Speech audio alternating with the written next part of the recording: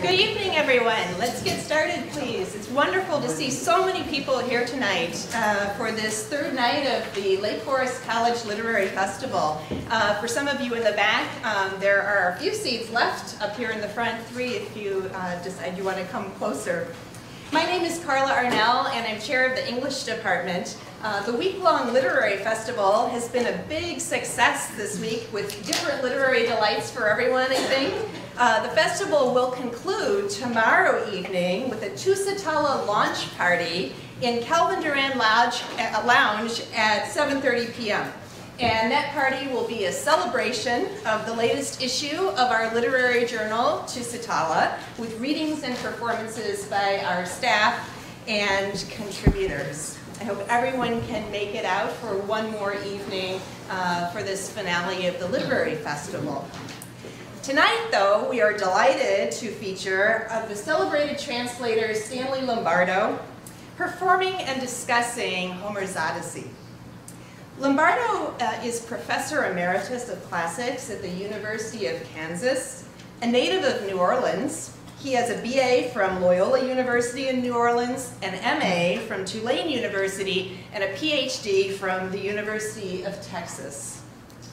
He is best known for his translations of Greek and Latin poetry, including Homer's Iliad and Odyssey, Virgil's Aeneid, and Ovid's Metamorphoses.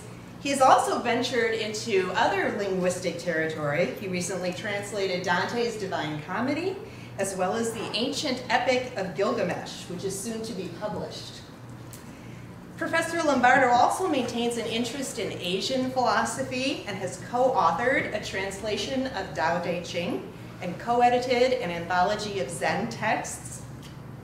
For his many accomplishments as a translator, he was in 2010 awarded the Umhofer Humanities Award. Lombardo's Homeric translations are known for what one critic called their distinctive speed, clarity, and boldness. A New York Times review of his Iliad translation highlighted Lombardo's insistence that any translation for a contemporary audience must be, quote, a performance on the page for the silent reader, end quote. Tonight, we have the opportunity not to read Professor Lombardo's textual performance, but to see and hear him perform Homer live. The title of his performance is Odysseus' Homecoming. He will be performing and discussing books 22 and 23 of the Odyssey. Please join me in welcoming Professor Lombardo.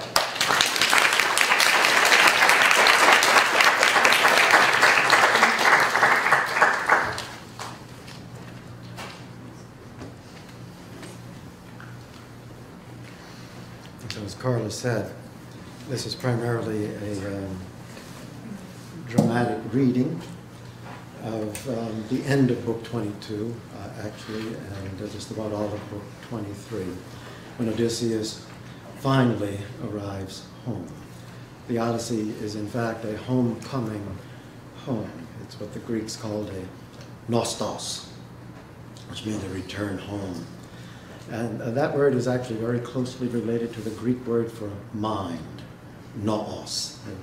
It's an Indo-European root nes that means return from darkness to light. And that's what Odysseus does in both senses.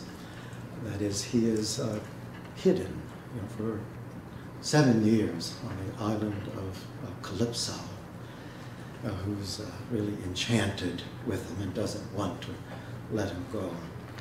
It's a marvelous scene when she finally tells him, all right, you can go, but do you really want to? You could stay here with me and be immortal and ageless all of your days.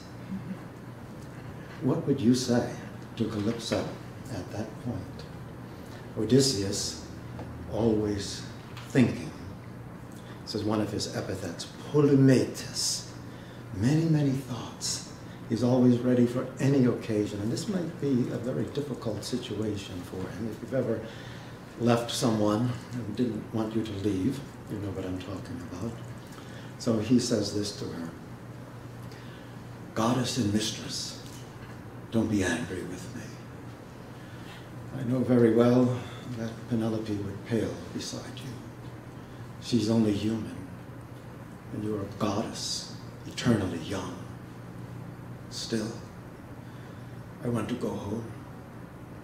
My heart aches for the day I return to my home. If some god hits me hard as I sail the deep purple, I'll bear it like the sea-bitten salt that I am. God knows I've suffered, and my share of sorrows in war and at sea. I can take more if I have to. And they make love that night for the last time, and then he's off on a raft in his struggle to return home. He faces many adversities. He meets them all with a mind that is flexible, ready for any twist of fate. He can get out of seemingly any situation, no matter how difficult. It is by virtue of his incredible mind that he finally arrives back at Ithaca, where the goddess Pallas Athena meets him. She really admires Odysseus for his mind. She says to him, "Here we are, Odysseus, the two shrewdest minds in the universe. You among mortals, and I among the immortals." And they work out a plan. They are improvising, which is one of the themes of this conference. Athena disguises him as an old, worn-out beggar, broken down old guy begging for his bread, and he comes home in that disguise. His house is besieged by 108 young men, the flower of Ithaca, who are trying to marry his wife Penelope, kill his son, and they're basically eating him out of house and home. They don't treat Odysseus very well at all, not observing any of the laws of hospitality. He puts up with all of their abuse. Penelope notices the old guy, of course, and wants to talk to him. So they have a meeting late at night with all of the maidservants around, watching. Some of them treacherous. They're sleeping with the suitors, some of them. And so Odysseus and Penelope, Odysseus especially, has to guard his words, and the way he handles himself in that difficult situation is more evidence of the power of his mind and his presence of mind. In that late night talk, Penelope announces that she is going to propose a contest with Odysseus' bow, his old bow that he didn't take to Troy. Whoever can string that bow, whoever amongst the suitors can string the bow and shoot an arrow through a row of 9 axe heads through the socket, all lined up like a big tube. She says, I'll go with him, whoever he is. And Odysseus says, this is a very good plan. And he knows that once that bow is in his hands, then it's all over for the suitors. And he does get the bow in his hands, and with the help of Pallas Athena and his son Telemachus and 2 faithful servants, he kills all 108 of the suitors. We are picking up the scene where he's actually killed them all at the end of book 22.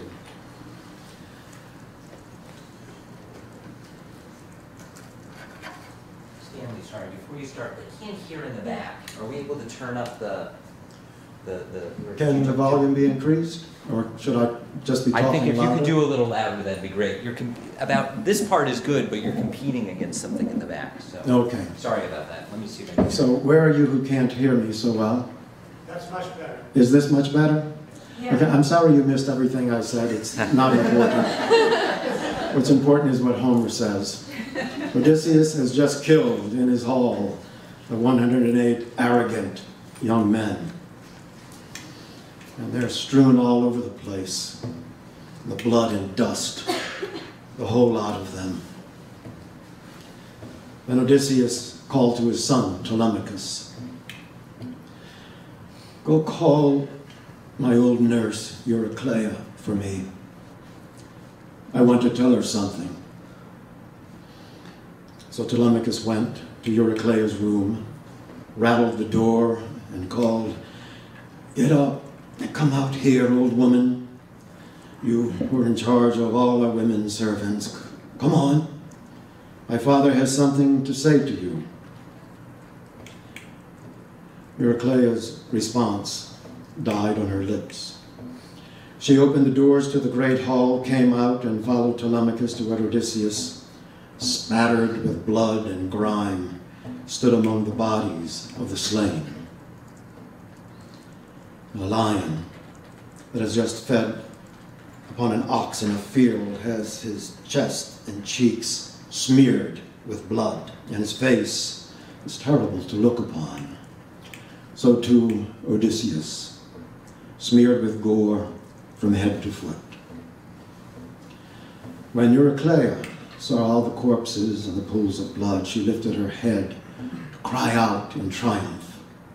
But Odysseus stopped her cold, reining her in with these words, "Rejoice in your heart, but do not cry aloud. It is unholy to gloat over the slain. These men have been destroyed by divine destiny and their own recklessness. They honor no one, rich or poor, high or low, who came to them, and so by their folly they have brought upon themselves an ugly fate. Now tell me, which of the women in my household dishonor me, and which are innocent?" And Eurycleia, the loyal nurse, "Yes, indeed, child, I will tell you all. There are 50 women in your house, servants we have taught to do their work, to card wool and bear all the drudgery. Of these, 12 have shamed this house, and respect neither me nor Penelope herself. Telemachus has only now become a man, and his mother has not allowed him to direct the women servants. May I go now to the upstairs room and tell your wife? Some god has wrapped her up in sleep." Odysseus, his mind teeming, answered her, "Don't wake her yet. First bring those women who have acted so disgracefully." While the old woman went out through the hall to tell the women the news and to summon 12 of them, Odysseus called Telemachus and the 2 herdsmen and spoke to them words fletched like arrows. "Start carrying out the bodies and have the women help you. Then sponge down all the beautiful tables and chairs. When you have set the whole house in order, take the women outside between the roundhouse and the courtyard fence. Slash them with your swords until they have forgotten their secret lovemaking with the suitors. Then finish them off." Thus Odysseus. And the women came in, huddled together and shedding salt tears. First they carried out the dead bodies and set them down under the courtyard's portico, propping them against each other. Odysseus himself kept them at it. Then he had them sponge down all of the beautiful tables and chairs. Telemachus, the swineherd, and the cowherd scraped the floor with hose, and the women carried out the scrapings and threw them away. When they had set the whole house in order, they took the women out between the round house and the courtyard fence, penning them in with no way to escape. And Telemachus, in his cool-headed way, said to the others, "I won't allow a clean death for these women, the suitors' sluts, who have heaped reproaches upon my head and upon my mother's." He spoke and tied the cable of a dark-prowed ship to a great pillar and pulled it about the round house, stretching it high so their feet couldn't touch the ground. Long-winged thrushes or doves, making their way to their roosts, sometimes fall into a snare set in a thicket, and the bed that receives them is far from welcome. So too these women, their heads hanging in a row, a cable looped around each of their necks. It was a most piteous death. Their feet fluttered for a little while, but not for long. Then they brought Melanthius, the faithless goatherd, outside. And in their fury, they sliced off his nose and ears with cold bronze and pulled his genitals out by the root. Raw meat for the dogs, and chopped off his hands and feet. This done, they washed their own hands and feet and went back into their master's great hall. Then Odysseus said to Eurycleia, "Bring me sulfur, old woman, and fire, so that I can fumigate the hall. And go tell Penelope to come down here, and all of the women in the house as well." And Eurycleia, the faithful nurse, "As you say, child, but first, let me bring you a tunic and a cloak for you to put on. You should not be standing here like this with rags on your body. It's not right." Odysseus, his mind teeming, answered her, "First make a fire for me here in the hall." He spoke, and Eurycleia did as she was told. She brought fire and sulfur, and Odysseus purified his house, the halls and the courtyard. Then the old nurse went through Odysseus' beautiful house, telling the women. They came from their hall with torches in their hands and thronged around Odysseus and embraced him. And as they kissed his head and shoulders and hands, he felt a sudden sweet urge to weep, for in his heart he knew them all.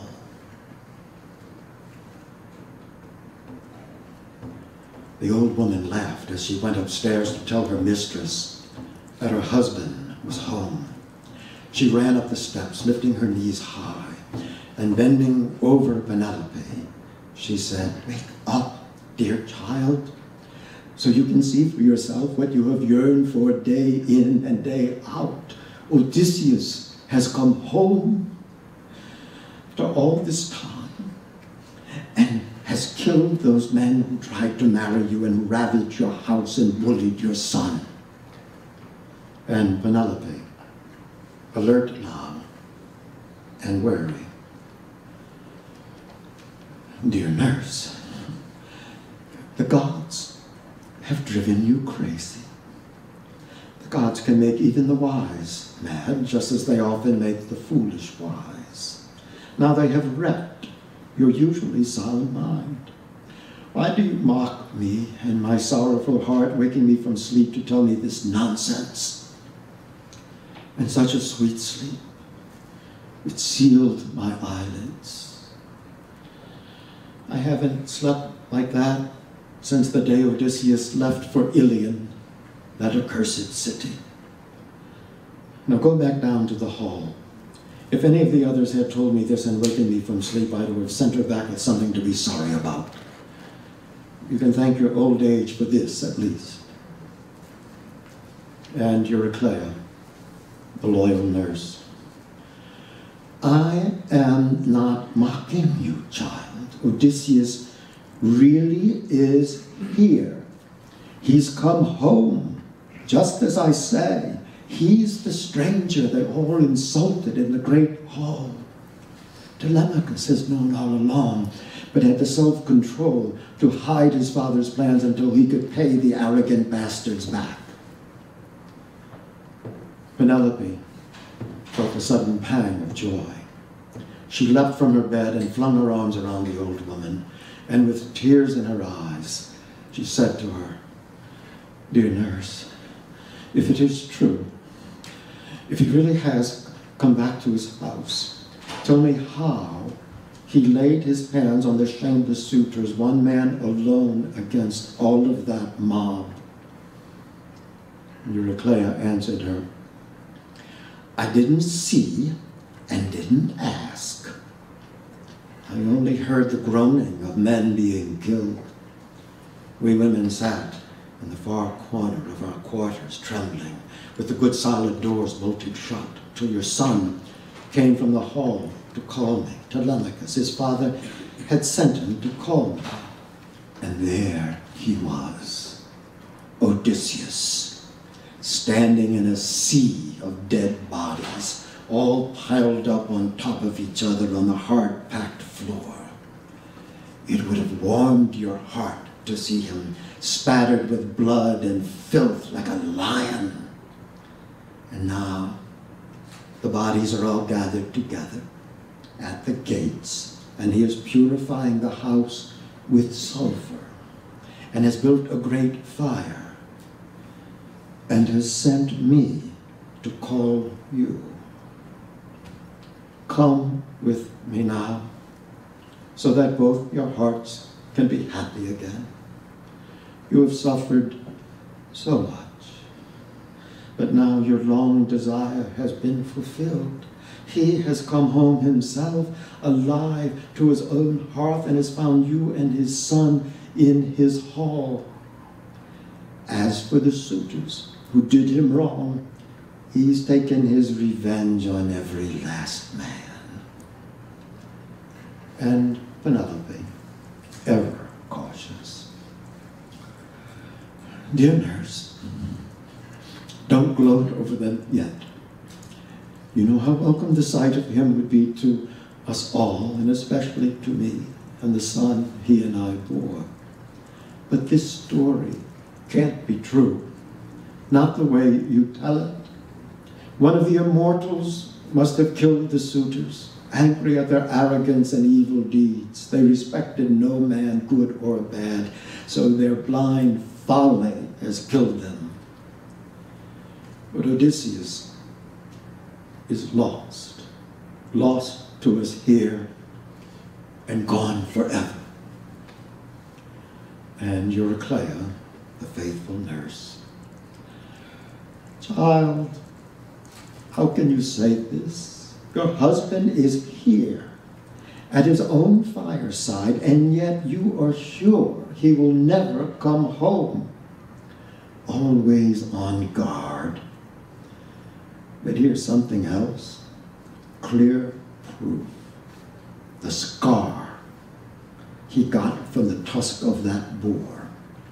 I noticed it when I was washing his feet and wanted to tell him, but he shrewdly clamped his hand on my mouth and wouldn't let me speak. Just come with me, and I will stake my life on it. If I am lying, you can torture me to death." Still wary, Penelope replied, "Dear nurse, it is hard for you to comprehend the ways of the eternal gods, wise as you are.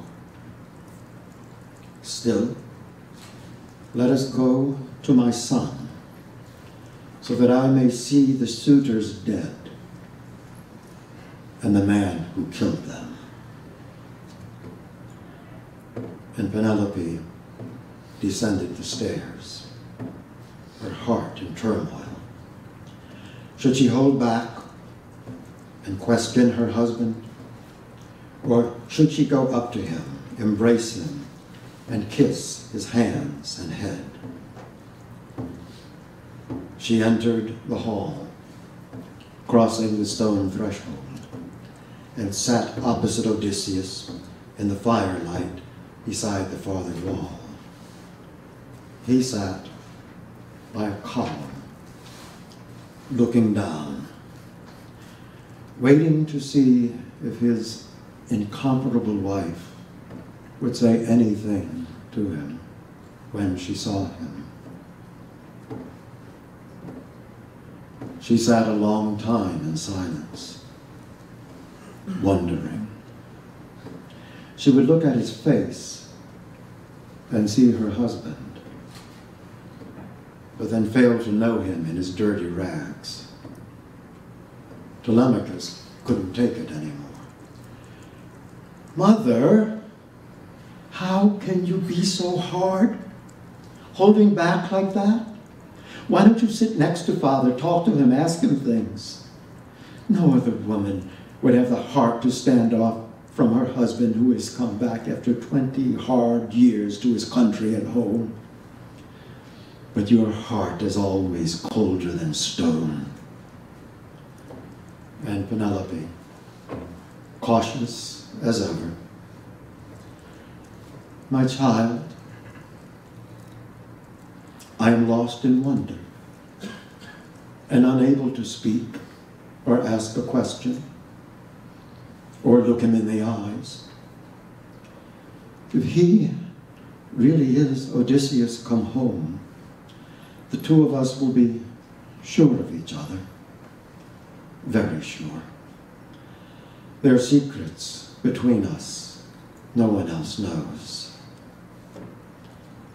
Odysseus, who had borne much, smiled, and his words flew to his son on wings.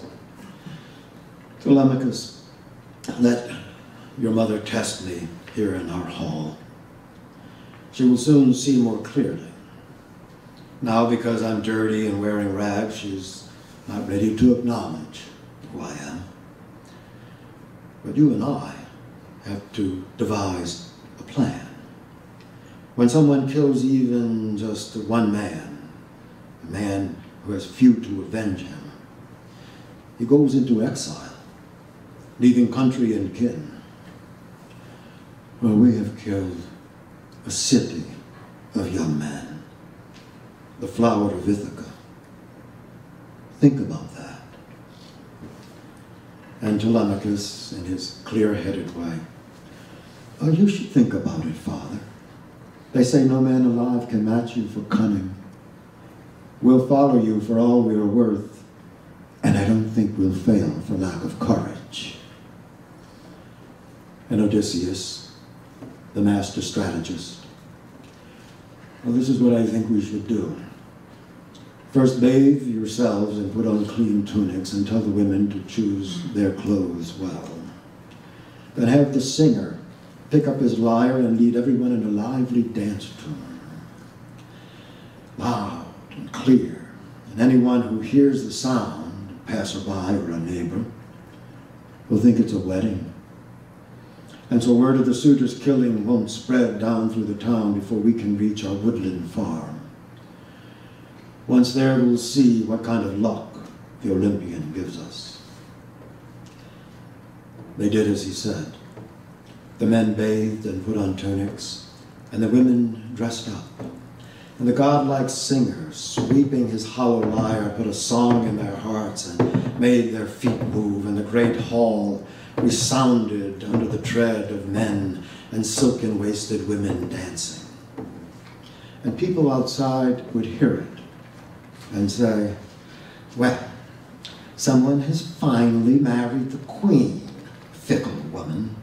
Couldn't bear to keep the house for her true husband until he came back." But they had no idea how things actually stood. Odysseus, meanwhile, was being bathed by the housekeeper, Eurynome. She rubbed him with olive oil and threw about him a beautiful cloak and tunic. And Athena shed beauty upon him and made him look taller and more muscled, and made his hair tumble down his head like hyacinth flowers. Imagine a craftsman overlaying silver with pure gold. He has learned his art from Pallas Athena and Lord Hephaestus, and creates works of breathtaking beauty. So Athena herself made Odysseus' head and shoulders shimmer with grace. He came from the bath like a god and sat down on the chair again opposite his wife and spoke to her and said, "You're a mystery to me. The gods have given to you, more than to any other woman, an unyielding heart. No other woman would be able to endure standing off from her husband and come back after 20 hard years to his country and home. Nurse, make up a bed for me so I can lie down alone, since her heart is a cold lump of iron." And Penelope, cautious and wary,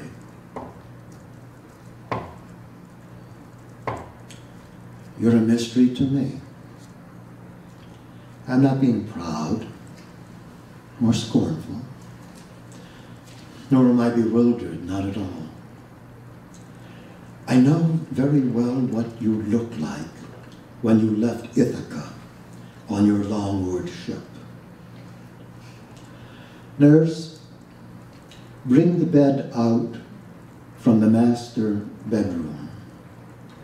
The bedstead he made himself, and spread it for him with fleeces and blankets and silky coverlets." She was testing her husband. Odysseus, who had borne much, could bear no more, and he cried out to his wife, "God, woman, now you've cut deep. Who moved my bed? It would be hard for anyone, no matter how skilled, to move it. A god could come down and move it easily, but not a man alive, however young and strong, could ever pry it up. There's something telling about how that bed's built, and no one else built it but me."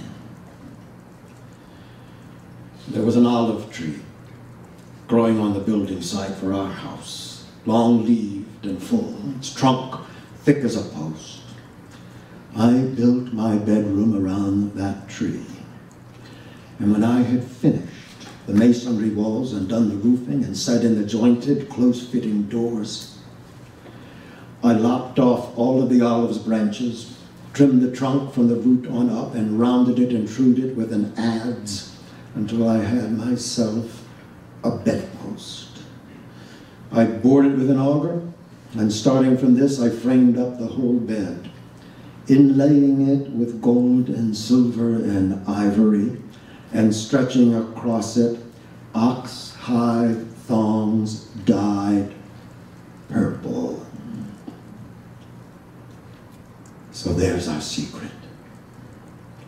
But I do not know, woman, whether my bed is still firmly in place, or if some other man has cut through the olive's trunk. At this, Penelope finally let go. Odysseus had shown he knew their old secret. In tears, she ran straight to him, threw her arms around him, kissed his face, and said, "Don't be angry with me, Odysseus. You of all men know how the world goes. It is the gods who gave us sorrow, the gods who begrudged us a life together, enjoying our youth and arriving side by side to the threshold of old age. Don't hold it against me that when I first saw you, I didn't welcome you as I do now. My heart has been cold with fear that an impostor would come and deceive me. There are many, many who scheme for ill-gotten gains. Not even Helen, daughter of Zeus, would have slept with a foreigner had she known the Greeks would go to war to bring her back home. It was a god who drove her to that dreadful act, or she never would have thought of doing what she did. The horror that brought suffering to us as well. But now, since you have confirmed the secret of our marriage bed, which no one has ever seen, only you and I and a single servant, Actor's daughter, whom my father gave me before I even came here, and who kept the doors of our bridal chamber, you have persuaded even my stubborn heart. This brought tears from deep within him, and as he wept, he clung to his beloved wife. Land is a welcome sight to men swimming for their lives after Poseidon has smashed their ship in heavy seas. Only a few of them escape and make it to shore. They come out of the gray water crusted with brine, glad to be alive and set foot on dry land. So welcome a sight was her husband to her. She would not loosen her white arms from his neck, and rose-fingered dawn would have risen on their weeping, had not Athena stepped in and held back the long night at the end of its course, and stopped gold-stitched dawn at ocean's shores from yoking the horses that bring light to men, Lampus and Phaethon, the colts of dawn. Then Odysseus said to his wife, "We have not yet come to the end of our trials. There is still a long, hard task for me to complete. As the spirit of Tiresias foretold to me on the day I went down to the house of Hades to ask him about my companion's return and my own. But come to bed now, and we'll close our eyes in the pleasure of sleep."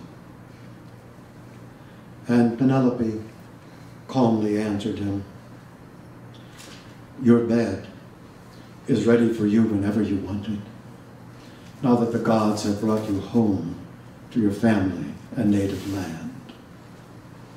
But since you brought it up, tell me about this trial. I'll learn about it soon enough, and it won't be any worse to hear it now." And Odysseus, his mind teeming, "You are a mystery to me. Why do you insist I tell you now?" "Well, here's the whole story. It's not a tale you will enjoy, and I have no joy in telling it. Tiresias told me that I must go to city after city carrying a broad-bladed oar until I come to men who know nothing of the sea, who eat their food unsalted and have never seen red-prowed ships or the oars that wing them along. And he told me that I would know I had found them when I met another traveler who thought the oar I was carrying was a winnowing fan. Then I must fix my oar in the earth and offer sacrifice to Lord Poseidon, a ram, a bull, and a boar in its prime. Then, at last, I am to come home and offer grand sacrifice to the immortal gods who hold high heaven, to each in turn. And death shall come to me from the sea, as gentle as this touch, and take me off when I am worn out in sleek old age, with my people prosperous around me. All this Tiresias said would come true." Then Penelope, watching him, answered, "If the gods are going to grant you a happy old age, there's hope your troubles will someday be over." And while they spoke to one another, Eurynome and the nurse made the bed by torchlight, spreading it with soft coverlets. Then the old nurse went to her room to lie down, and Eurynome, who kept the bedroom, led the couple to their bed, lighting the way. When she had led them in, she withdrew, and they went with joy to their bed and to their rituals of old. Telemachus and his men stopped dancing, stopped the women's dance, and lay down to sleep in the shadowy halls. After Odysseus and Penelope had made sweet love, they took turns telling stories to each other. She told him all that she had to endure as the fair lady in the palace, looking upon the loathsome throng of suitors who used her as an excuse to kill many cattle, whole flocks of sheep, to empty the cellar of much of its wine. And Odysseus told her of all the suffering he had brought upon others and all the pain he endured himself. She loved listening to him and did not fall asleep till he had told the whole tale. He began with how he overcame the Cyclones and then came to the land of the Lotus Eaters and all that the Cyclops did and how he paid him back for eating his comrades. Then how he came to Aeolus, who welcomed him and sent him on his way. But since it was not his destiny to return home, then the storm winds grabbed him and swept him off, groaning deeply on the teeming salt water. Then how he came to the Laestrygonians, who destroyed his ships and all their crews, leaving him with only one black-tarred hull. Then all of Circe's tricks and wiles, and how he sailed to the dank house of Hades to consult the spirit of Theban Tiresias, and saw his old comrades there, and his aged mother, who nursed him as a child. Then how he heard the sirens' eternal song, and came to the clashing rocks and dread Charybdis and Scylla, where no man had ever escaped before.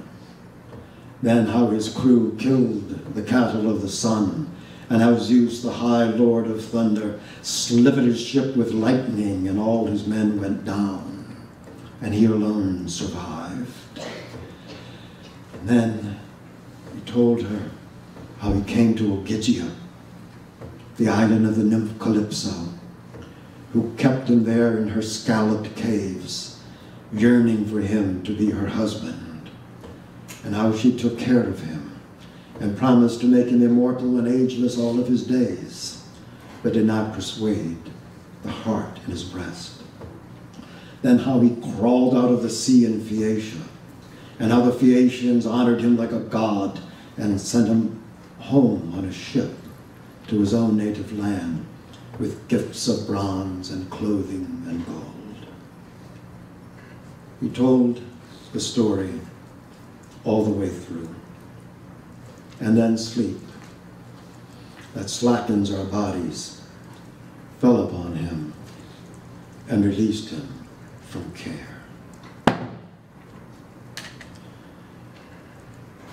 That's where the Hellenistic Greeks were convinced the Odyssey ended, and it does make a very good ending. There is another book to the Odyssey as we have it. The souls of the suitors are brought down to Hades, where they see Achilles and Agamemnon and the boys talking things over from the war at Troy. And he goes out into the fields and finds his own father. And it's a beautiful recognition scene. And then the relatives of the suitors come in a throng to attack. The last we see of Odysseus is he's charging forward like a lion in battle. And Zeus throws a thunderbolt at the feet of Pallas Athena and enforces a lasting peace. Or we can stop right here. Thank you.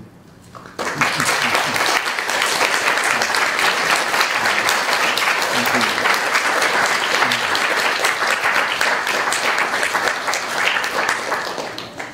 so much. Professor Lombardo has agreed to answer questions for anyone who has some, so please. Any kind of question. Yes. How many languages do you speak? English. It's the only language I speak. I can read classical Greek and Latin and Italian and French and German and Spanish. And I can construe Akkadian and Sanskrit. And that's about where it is. I keep trying. It's always good to learn another language. It's simply that there are poems in a lot of languages, and I can kind of make out Chinese, classical Chinese. Yes?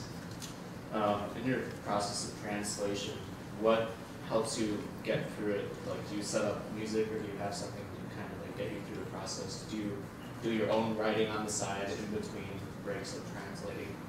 I do very little of my own writing. In the course of my life, maybe I've written 100 poems. That's over 50 years. It's not many. I'm averaging 2 a year. And I'm trying to collect them and make them into a little poetry book. But no, I work with the texts. I adore the texts. I do homage to the texts.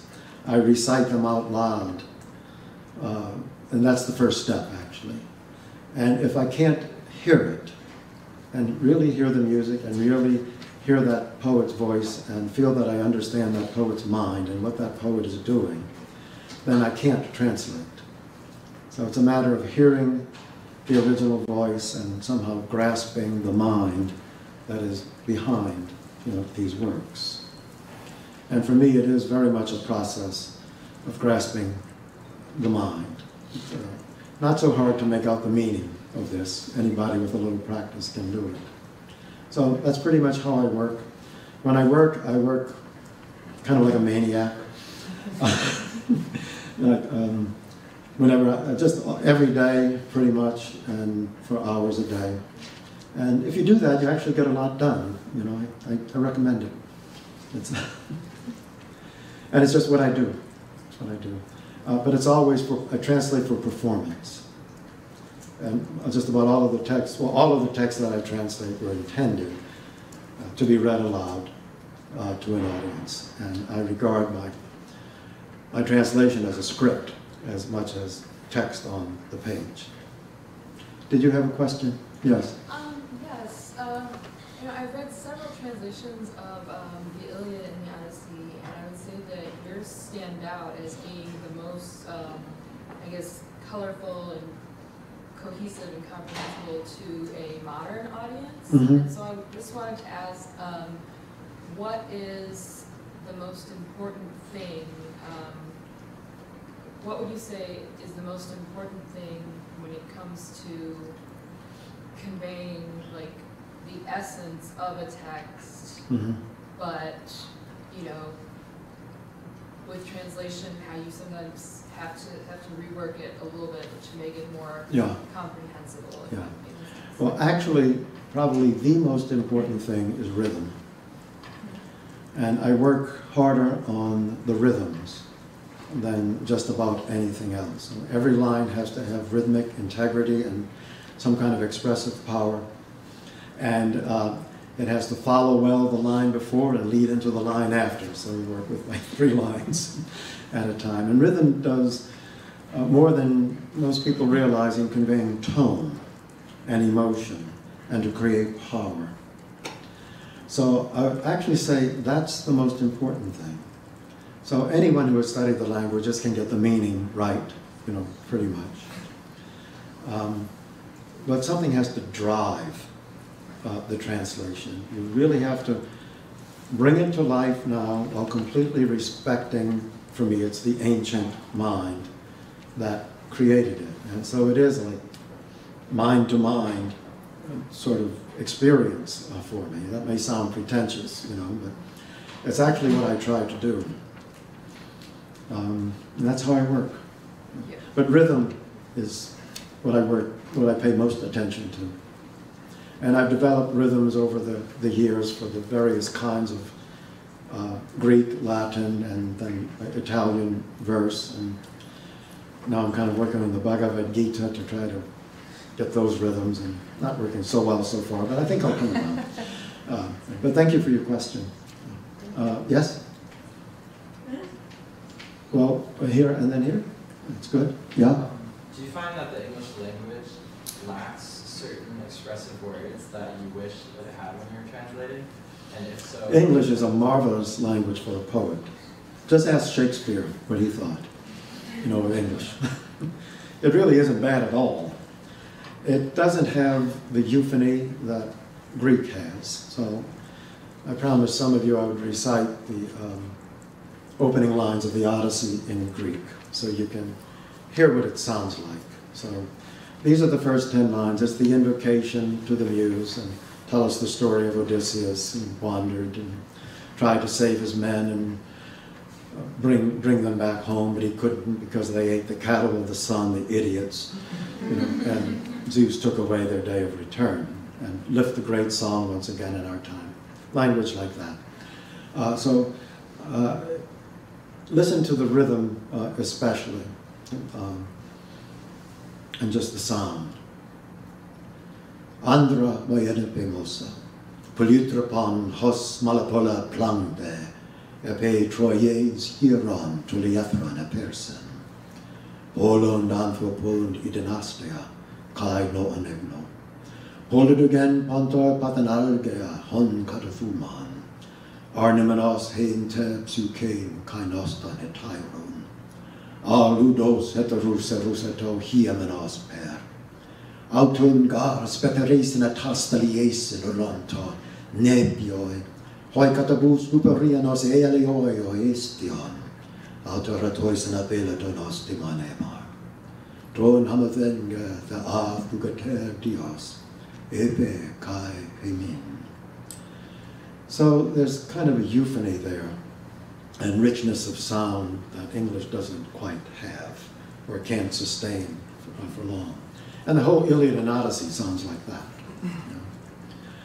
So you do what you can to exploit the sound effects, the rhythmic effects that are native to English language and poetry. And English and American poetry have been very, very important to me since I was younger than most of the audience here. I would listen, as I was telling some of you in a class today, to vinyl LPs of Dylan Thomas and Richard Burton and Albert Finney reading Shakespeare. And I just couldn't get enough of it. And I would memorize this long, long, long track. So I tried to absorb all of this poetry, this English and American poetry, into my system. I had no idea I would translate. I wanted to be a poet myself. And I would write imitating these poets. I would actually try to sound like Hopkins and Shakespeare and Coleridge and Eliot and everyone. And that was kind of a first step to translation, imitating other poets. And in a sense, translation is some kind of imitation of an original poet. But I like English okay. Yeah, it's not bad. Yes? Or you have your hand up? I was next. Yes. Maybe Izzy first and then... Oh, who's, okay, behind you and then you. Yes. If you could be any of the Greek gods, who would you be? Because I want to be Apollo. Who's the best? You want to be Apollo? Yeah. Well, Apollo is a wonderful male god, but I'm partial to Pallas Athena. I think I would like to be Athena. Zeus's favorite girl. And kind of Odysseus's divine alter ego. Okay, cool. Yeah, I like Athena. As for which hero or male or female would you like to be? Not a god or a goddess, I don't know. I've read the Odyssey and I read some of the Iliad and I've read some of the Metamorphoses and I don't know who I would pick. I mean, maybe none of them. I don't know. Some of them are like okay, and then they kind of do like stuff you don't like. Like Yeah. Orpheus, Yeah, Orpheus. I have a story about where he called Bard's Brew, and it's like a traveling taxi stand in the underworld. But he's actually behind it. He's like, I'm gonna get your dice. I'm gonna get her. And the characters in the story are like, give it up, man. You shouldn't even be here. How are you still alive? It's 2017. Okay. Okay, so Orpheus, wonderful. What did you have? I was wondering if you had done your own like audiobooks or recordings. I'm sorry, my own what? Your own like you said that you were listening to a lot of recordings of these things. I was wondering if you had done your own. Yeah, I have recorded the Iliad and the Odyssey, and they're available wherever you get things like that online. These days, I don't know. They're not very expensive. I recorded them maybe 6 or 7 years ago. They're very high quality recordings. They won a number of industry awards for how well they were done. And it was sort of like, for me, that was when they were really published. Now, Homer didn't write. The texts weren't written down for a couple of centuries, maybe. They were just transmitted by professional performers who had memorized it all. And then it becomes a Greek text. And then you read the Greek text and make it to an English text, but the idea of the English text is that it's a script for a performance. And so you have this symmetry, you know, from the original performance to a Greek text to an English text to an English performance. Yes? I was just curious what you thought about other portrayals of the ending of the Odyssey, like what Tennyson wrote? Other what? I'm sorry? Like portrayals of the ending of the Odyssey, like Tennyson's? Oh, yeah. Well, I've thought a lot about that, actually. So, you know, Tennyson has Odysseus, Ulysses, he calls it, on Ithaca, and he's about to set sail again, and, you know, he's tired of his aged wife, and he's tired of meting out justice to a savage race who hoard and feed and sleep and know not me. It's, you know, a little egotistic, you know. But he never actually sets forth. You know, he has this wonderful Victorian resolve to strive, to seek, to find, and not to yield. Yeah, okay, so not a bad poem for a Victorian poem. But then Dante, you know, 5 centuries earlier, about right? Yeah. You know, Canto 26 of Inferno. He's down there imprisoned in one double horn of flame with Diomedes because of their treachery and their role in destroying Troy, which was Rome's mother city, which is sacred to Dante. And he's made to tell his story. And it's very interesting because he has to transmit his voice through this flame. And so the tip of the flame quivers, and that creates sound waves so that Dante, you know, can understand him and how he set forth with just one ship, you know, and never did go home to Penelope in Dante's version. And he sails through, you know, the Straits of Gibraltar, which humans were not intended to pass beyond, and into the South Atlantic. And the idea is that he's hungry for knowledge. So pretty much like Tennyson. Tennyson has Dante in mind there. You know, the utmost bounds of human thought, to experience the world as has never been experienced before. But he approaches what you learn later in reading Dante in Purgatorio, the island of Purgatory, and a wind comes out of the island, because you're not supposed to go there when you're alive. It's only the souls of the dead who go there. And the ship cracks up and sinks. So that's a nice ending for Odysseus. And then there are a couple of other sequels. There's this wonderful late 19th century Italian poem in which he sets forth to revisit all of the old places to see if they're still real, and they aren't. There's no trace of the Cyclops or anything. But he sees bones on the shore where the sirens were, and then the ship cracks up and he drowns, and the blue sea takes him to Calypso. He never sees her, but she is real. And she wraps him up in her long hair and mourns Odysseus, and better never to have been born, you know, than to face, you know, non-existence. And so it's got this sort of existential, turn of the century, melancholy tone to it. But the great sequel is Nikos Kazantzakis, you know, who wrote Zorba the Greek. He wrote a 33,333 line modern Greek sequel to the Odyssey. And it's the same thing. Odysseus, leaves Penelope and sails off, and he sails down to Sparta to see if Menelaus is interested in any more action, and he's fat and lazy. But Helen is ready for action, so she sails off with Odysseus, and he doesn't want her really. He marries her off to some blonde Dorian Greek to beget a new age, and he goes down to Egypt and encounters the Pharaoh. He becomes like Moses. He leads his people out. He founds a utopian city on the banks of the Nile. There's an earthquake, and it sinks into oblivion on its inaugural day. And then he becomes a great ascetic and wanders from Egypt all the way down to the bottom of Africa, and he encounters on his way a young Christ-like fisherman, a Buddha type, and all sorts of other spiritual icons. And finally, an iceberg floats up at Cape Horn, and he boards it, and that's his last ship, the ship of death, before his mind is going to leap to the peak of its holy freedom, and he becomes pure spirit. But before that happens, he yells, and he calls out to all of his old companions, and they all hear him, those who are still alive. And Helen hears him, and she's now 90 years old, and she's dying, and she's lying on the banks of the Eurotas River by Sparta. And when she hears the cry of the world destroyer, which is his main epithet in Kazantzakis, she lifts herself up on one elbow and says, "Dear God, if only I could wreck my home once more and stand," at a great wish, "and stand in the prow of a ship and feel the wind in my face." Anyway, that's a wonderful sequel. I like these sequels. Yeah, they're cool, most of them, one way or another. Well, I think that's all we have time for. Okay, that's all we have time for. Thank you very much. We have a wonderful institution here. I know you all realize that. I'm truly impressed with everyone I've met here.